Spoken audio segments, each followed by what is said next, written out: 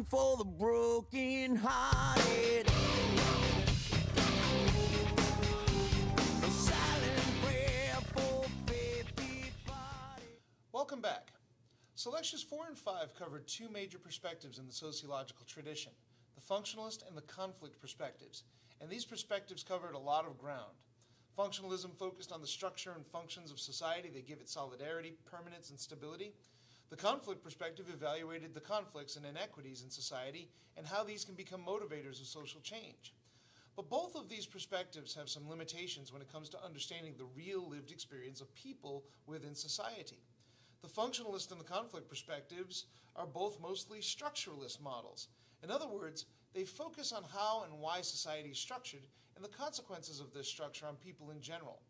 Focusing on structure, however, limits our analysis on the actual lived experiences of real people. It's a very distant way to study human societies, and to a certain extent, that distance is an intentional tool used by sociologists to try to stay objective.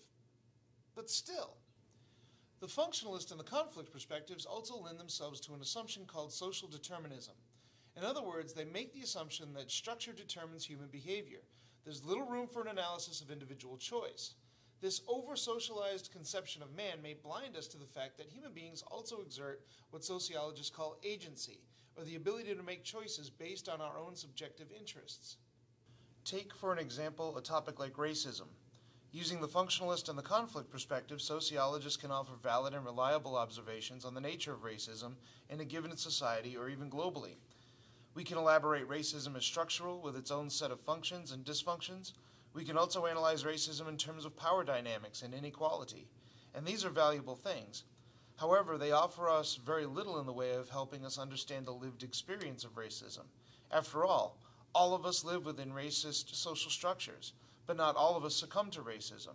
Many of us resist and deny racism while others embrace it. Many targets of racism are able to overcome these obstacles while others are not. What's going on? It looks like we need another perspective that allows us to analyze society from the point of view of the lived experience. After all, what's the point of studying the social if we're not looking at how real people live with it? People are the key. Regardless of the structures and power dynamics, people are the common element. No people, no society.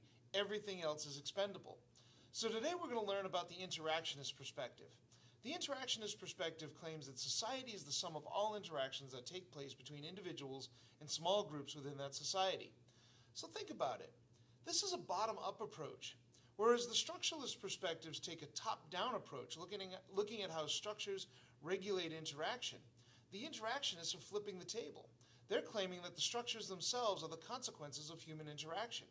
Therefore, if you really want to understand society, you have to get down to the ground level and study human interaction. But wait a minute, isn't human behavior too unpredictable to really study? After all, we all make choices freely. We are all different. Who knows what we're going to do? Really, are we that unpredictable? Do we have as much freedom to make decisions that we believe we do? Think about it. If we as human beings were really as free to interact and assert our agency as we believe we are, if every interaction were subjected to random variations in our personal desires, moods, interests, and drives, would we even be able to interact at all? Would society even be possible? Maybe human interaction is more constrained than we think it is. Imagine how complicated this process would be if we had to enter every interaction by starting from scratch, agreeing on a common language, negotiating the rules of interaction, developing a shared understanding of the events going on around us. That would be very difficult. Fortunately, we don't have to do that. A great deal of that work has already been done for us by countless people who interacted with each other before we came along. People whose collective interactions have created a culture that sets the rules for interaction. For instance, we largely start off with a common language. To a considerable extent, much of our use of language is even scripted, by which I mean we often already know what to say in any given situation and how to respond when you see someone you know. For instance, the script often goes something like this. Hi, how you doing? I'm fine. How are you? I'm fine. Thanks for asking. Well, it's been great talking to you. Same here. See you later. Do either of these participants hope to see each other later? Was it really great talking to you? Does it really matter? This is the script for interacting under those circumstances. We also have understood roles in a given interaction. When you interact with your teacher, for instance, the roles are clearly understood and the expectation of deference on the part of the student is clear. Ever run into your teacher at the grocery store? How awkward is that? At the grocery store, the roles are no longer clear. Now you have to negotiate the interaction without the key insight. Usually, you do so just by following the script above. Within these roles, we have rules or norms for interaction. How close we can stand to each other, rules for eye contact, voice volume, appropriate words, how to begin the interaction and end the interaction. When the person you're interacting with says something you disagree with, you can't just poke them in the eye. We also perform certain rituals when we interact, greeting someone with a handshake or the innovative new fist bump that is becoming increasingly popular. Or how about what I call the half head nod? When you make eye contact with someone in the hall, eye contact is an instant interaction. You have to do something, but you really don't want to spend too much time or energy on it. So you give a quick head nod, communicating that you are acknowledging the other person's existence, but really aren't interested in more than that.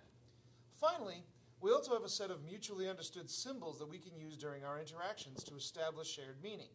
Many of these symbols come in the form of bodily gestures, but may also be understood from the clothes we wear, the music we listen to, jewelry, etc. Regardless, for interactionists, the language, scripts, roles, rules, rituals, and symbols that we use are observable, measurable, and consistent. Therefore, they're subject to scientific study. Let's take a more real-life example. You and Cindy were friends, but you don't want to be friends with Cindy anymore because you caught her flirting with Bobby Somerville. Cindy knows you like Bobby. What the heck, Cindy? Your response is premised on the rules that you've been taught about friendship, courtship, flirting, interactions between boys and girls, expectations about romantic relationships. These are not natural, nor are they universal between cultures or over time, but you respond to these rules as if they're real, because to you, they are real. What's more, these symbolic meanings of these complex relationships between you and Cindy and Bobby are largely shared more or less by everyone else around you. When you communicate your anger with Cindy to other people, they know why, and they may understand. Of course, Cindy and Bobby have their own understandings of the symbolic nature of the interaction, and that complicates things. There's also the added complication of misinterpretation and the complexities of the interaction, or differential interpretations in which yours is only one. So analyzing what is going on between you and Cindy and Bobby requires another way of looking at the social. In this case, we don't necessarily want to focus on the structures and functions using a positivist approach. We certainly don't want to consult Marx or Weber. I mean, they had their own problems. Instead, we might want to use an interpretivist approach in which we focus on how you and Cindy and Bobby interpret and understand the meanings of these interactions. In other words, we want to study the interactions themselves. Now, the concept of studying interactions was not unknown to sociology before the development of an interactionist perspective. Max Weber offered his concept of Verstehen, by which he believed that to truly understand society, the researcher had to delve into the motives of the individuals making the society function. We also see intriguing predecessors in W.E.B. Du Bois, often personal accounts of the impact of racism and his descriptions of dual identity. Underappreciated sociologist George Simmel did some of the most groundbreaking early work from this individualist perspective. Simmel saw human actions taking place within social forms that include sociability, exchange, conflict, and group size, the latter of which Simmel focused on the difference between dyads and triads. These social forms lay the groundwork for reciprocal exchanges between individuals to meet personal and psychological needs. In the late 19th century and early 20th century, German philosophers like Edmund Husserl, modern Heidegger, were experimenting with a philosophical approach to studying consciousness and human experience through a process called phenomenology. From this early work, three traditions of interactionism emerged: symbolic interaction, phenomenology, and exchange theory. In this lecture, we're going to focus on symbolic interactionism because in many ways, it's the most challenging. In Lecture 7, we'll focus on phenomenology and exchange theory. You may have noticed that many of the scholars mentioned earlier, Weber, Simmel, Husserl, were German. The late 19th century was a very busy time for German scholarship. Only a recent arrival on the world stage, Germany dedicated itself to reforming and reshaping its education system from top to bottom, including focusing their universities on research and theory rather than theology and philosophy. This attracted scholars from all over the world and thus influenced scholarship all over the world, even in the United States. As it turned out, the United States was a great place to cultivate the kind of research that was touched upon by German scholars. The U.S. was a young, industrializing capitalist society without a tradition of royalty and possessed of a cultural preference for individualism. This cultural preference for individualism and agency flew in the face of some of the more deterministic philosophies of Europe. American scholars were also influenced by the philosophical movement of pragmatism, namely the works of William James and Charles Sanders Peirce and John Dewey, emphasizing that the truth of an idea is indicated by how well it works. The United States was also undergoing some of the most extreme changes in urbanization and industrialization in the world, with all of the challenges that go along with it, including assimilating large numbers of people from foreign countries and rural settings into cities that cannot expand their infrastructure fast enough to keep up with the growth. Cities were also centers for wealth accumulation, giving them opportunities to invest in art, culture, and learning. One place where all these influences converged was the sprawling city of Chicago. At the newly established University of Chicago, social scientist Albion W. Small set out to create the most innovative department of the social sciences in the world, and arguably, he did just that. He invited some of the greatest minds in the United States to come and pursue their interest at what became known as the Chicago School of Sociology, or just the Chicago School for short. Two of the most important thinkers coming out of the Chicago School were Charles Horton Cooley and George Herbert Mead. Cooley and Mead were interested in studying the self and where the self comes from. There were already some psychological theories on the self that they were both aware of, but they found lacking. Instead, Cooley and Mead developed a theory of the self as the product of social interaction. They derived much of their theories through watching children. Cooley noticed how children could play with other children and with imaginary playmates. It got him thinking about the differences between the real and the imaginary playmates, and he realized that there really was relatively little difference between the two in any interactive sense. Cooley realized that, even as adults, a great deal of our interactions are imaginary in the form of an internal dialogue. When we interact with real people, we have no direct experience with their thoughts and emotions. We only have an imaginary understanding based on our experiences and what we're observing. So there's little difference between interacting with real live human beings or imaginary beings such as our own internal dialogue. If you cried when Dumbledore died, you know this to be true. According to Cooley, this interplay between our imaginary internal dialogue and our real interactions is necessary in our development of a self. Cooley suggested that before we interact with real people, we rehearse our interactions in our imaginations. We then put this interaction strategy into practice. When we do this, we observe the person or people we're interacting with. If we perceive that their response to our interaction is positive, we'll incorporate this interaction into our sense of self.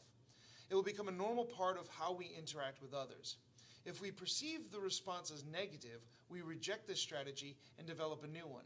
In essence, the people we're interacting with become the looking glass through which we evaluate and incorporate our interactions. This becomes known as the theory of the looking glass self. Mead also developed his own ideas about the social development of the self. Mead realized that human beings are the only creatures known who can be both a subject, or a self-motivated actor, and an object, something that is observed and acted upon, to themselves. We can understand our own motivations, but also evaluate our actions as if looking at ourselves from an outside perspective. This is called reflexivity. Our inner dialogue includes a subjective understanding of the self, which Mead called the I, as well as an objective me. In other words, we can understand our motives, but we're also aware of how we look to others. According to Mead, we develop a sense of self through a process called role-taking. This process begins in early childhood when we mimic others' actions and later role-play. As we get older, this role-taking becomes more complex as we learn games, activities that have rules that we play with others. In such games, we must have an understanding of the others with whom we're playing and their roles in the game. There must be rules to be followed, and there's a role expected of the me. Take, for instance, a baseball game. You're the shortstop. If there's a man on first and you get the hop, your role is to throw to the second baseman. If the second baseman gets the hop, your role is to cover second and throw to first for the double play. In other words, the I has a role to play in which other people on the team are dependent on the me. You have to be able to see yourself in relation to the other people on the team. Eventually, this understanding of games develops into a more broad concept of a generalized other. You learn that I am a part of a larger community in which others are responding to me. The I is influenced by your own personal motivations, but your me is shaped and constrained by the acceptance that there are people around you who are counting on you or affected by you.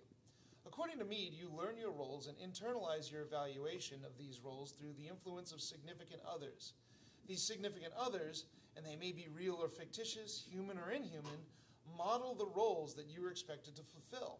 They become your role models. Mead's student, Herbert Bloomer, developed his teacher's voluminous ideas into a coherent social theory called Symbolic Interactionism. Cooley's looking-glass self and Mead's role-taking are premised on one's symbolic understanding of the self and others and their influence on you. Consequently, interaction is a circular process by which meaning is accepted, acted upon, and reinforced. Bloomer, a former professional football player, established three basic premises of symbolic interactionism. First, human beings act on things based on how we perceive their meaning. Secondly, meaning is not inherent in the object, but is rather negotiated through interaction. Thirdly, these meanings are not fixed. They are subject to further negotiation. Symbolic interactionism understands human interaction as being based on each participant's symbolic understanding of the nature of the interaction. Cindy's flirtation with Bobby Somerville was a symbolic act involving symbolic gestures. You define this as a betrayal because of the symbolic value of Bobby as someone you like and the symbolic value of Cindy as a friend. It has nothing to do with who Bobby Somerville or Cindy really are. Your relationships are symbolic and in constant state of negotiation, a negotiation which may not go your way. This symbolic relationship is communicated between the three of you and to the larger community through language and symbolic representations and gestures that may be consistent but are subject to change over time. Later, when you find out that Bobby Somerville does in fact like you, the two of you will adapt symbolic representations through which you will communicate the new status of your relationship. These symbolic representations will almost certainly be cutesy and annoying to the people around you, like holding hands and wearing shirts with pictures of each other on them. Blech. But wait a minute. This sounds way too wibbly-wobbly to really describe society. Exactly what is a society based on this hippie-ish sounding idea of symbolic interactionism? Well, symbolic interactionists are pragmatists. Symbols and interactions that work tend to be accepted, repeated, and passed on. These consistently repeated interactions and shared meanings seem real, so to us they become real. But really, only their symbolic meanings are real. So society is, for the most part, a temporary collective acceptance of symbols. Bloomer completely rejected the notion of social structures. He understood that society is the consequence of human actions. This is a position known as action theory, that social reality is the consequence of individual human actions writ large. Agree or disagree with the conclusions of symbolic interactionism, the insights that come from this bottom-up action theory of society are hard to deny. When dealing with structural perspectives, human agency was always a problem to be dealt with through complicated controls and generalizations. With symbolic interactionism, agency is not a problem. It is the focus of the study. W.I. Thomas, a famous field sociologist, once famously observed that if men define situations as real, they are real in their consequences. This became known as the Thomas theorem, and it is an invaluable tool for studying human interaction because it highlights the importance of the definition of the situation. You perceive Cindy as flirting with Bobby, and therefore not a real friend. You then interact with Cindy in ways that are not friendly, thus creating a very real rift in your symbolic relationship with Cindy. What if Cindy wasn't really flirting with Bobby? Or maybe she was kind of flirting with Bobby, but not like flirting with Bobby. Maybe before you terminate your friendship, it might be a good idea to find out what Cindy's definition of the situation is. After all, Cindy's really not so bad. Recently, I applied this theorem to understanding the issue of police brutality. Police who perceive members of a community as more dangerous may be more likely to use aggressive tactics toward the members of that community and to define the members of the community as threatening. Members of the community, on the other hand, see police as threatening because of their aggressive tactics. Such members may be more likely to resist police authority and thus reinforce the accepted reality among the police that these communities are more dangerous, which then increases the likelihood of using aggressive tactics. The problem isn't necessarily with the individuals, but rather with the situation as it is being perceived by both the police and the members of the community. Another innovative way of looking at human interaction coming out of the Chicago School was elaborated by Irving Goffman. Goffman suggested that a good way to analyze interaction was to use the analogy of a stage performance. As Shakespeare once said, all the world's a stage, and all the men and women merely players. They have their exits and their exits, and one man in his time plays many parts. If true, then we can analyze the world around us by looking at the self as a stage performance. This analytical approach is called dramaturgy or dramaturgical analysis.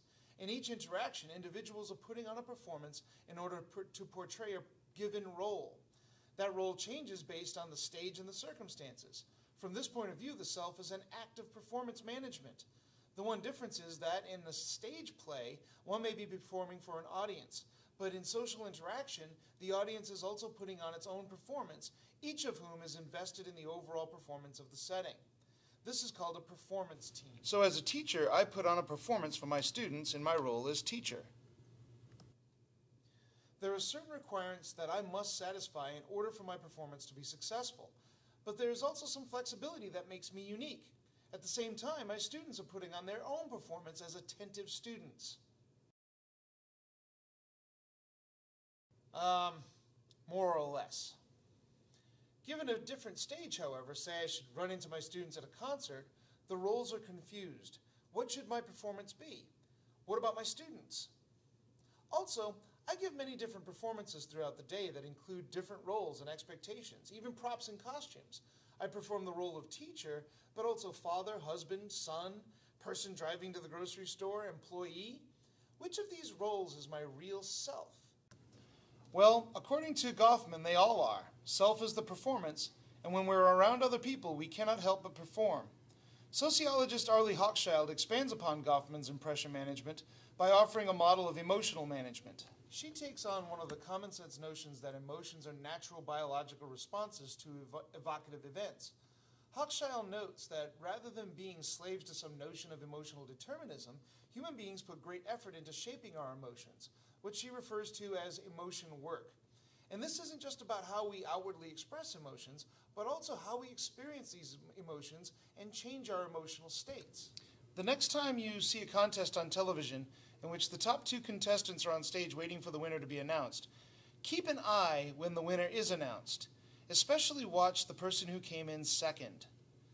How do they respond? What emotions are they presenting? If interviewed, how do they define how they're feeling? That's emotion work. Take a look at the person who came in second in this season 5 of So You Think You Can Dance. After the biggest vote in So You Think You Can Dance history, America's favorite dancer is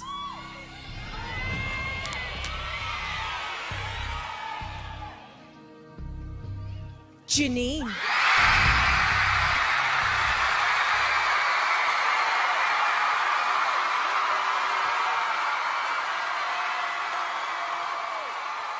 Congratulations also to Brandon. It turns out that there are socially prescribed rules for how we should feel at any given time, or what Hochschild refers to as feeling rules.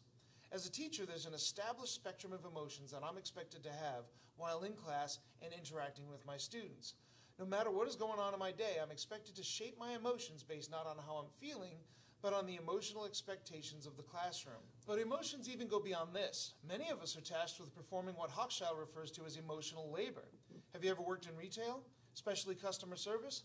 No matter how the customer is acting, no matter how absolutely idiotic he is and unreasonable his mouth-frothing demands, you are expected to smile and be happy to be of service. You are not. You want to poke the customer in the eye, but you are being paid to smile. How exhausting is that? Symbolic interactionism is a powerful tool in the sociological toolbox. First and foremost, it reminds us that the central feature of society is human beings going about their everyday lives. The interactionists take that truth one step further and empower human beings with an agency that, when taken in aggregate, actually creates society. Symbolic interactionism also provides us with the tools to critically assess all taken for granted elements in our daily lives. After all, if our understanding of reality itself is premised on nothing more than symbols, then we can make great changes within society by simply reinterpreting the symbols. This is a central component of social movements, challenging our given assumptions about the symbolic nature of life, from the power of the police to the legitimacy of traditional patterns of authority and exploitation. Unfortunately, the insistence of symbolic interactionists to break everything down into symbols runs the risk of ignoring and downplaying the larger structures that have a real impact on our daily lives. So in communities subject to aggressive police tactics, is it possible for an individual member to just change his symbolic understanding of the situation and just change the situation? Is it possible for an individual police officer to do the same? Unlikely. There are larger social forces involved that will require a meaningful paradigm shift on the part of both parties, and that is something that the symbolic interactionists are not equipped to describe. Next lecture, we'll look at some other interactionist theories that try to fill in the gaps between the micro and the macro understanding of interaction.